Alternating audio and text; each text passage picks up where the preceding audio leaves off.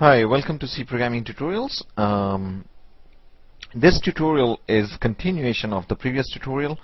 We were learning about the relationship between arrays and pointers, how we can use pointers to manipulate the elements of an array.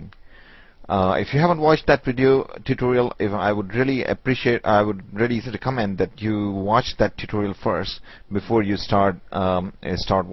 before you continue watching this tutorial.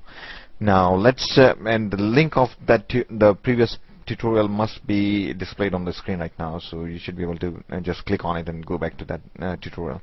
Okay, so let's see. So this is what we were doing here. We were actually learning about so we have declared an array of 100 integers, and then we have declared a pointer to an integer, and this pointer could basically point to any integer type variable, or it could point to different elements in the array, and you could use it to basically traverse through the entire array if you want to.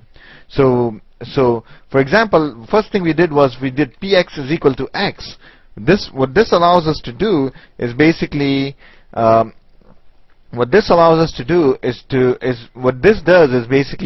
points, it makes the pointer px, this is x with 100 elements in it, 100 integers in it.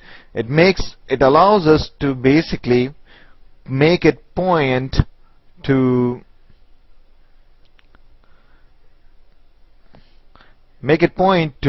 the element 0, the start of this array, because we assign x to it. Okay, and remember how, as I said, that the name of the array